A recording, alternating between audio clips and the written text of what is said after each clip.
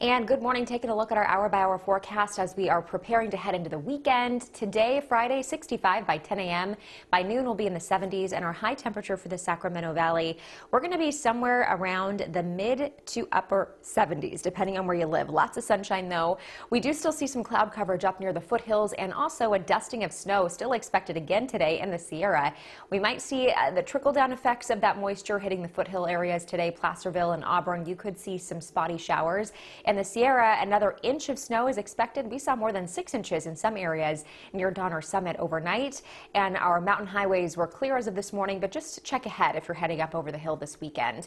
The 7-day forecast goes like this. We'll be flirting with the 80s tomorrow and then back into the 80s by Sunday, warming up for Monday close to 90. Our overnight lows will stay in the 50s and mostly sunny skies for the next several days.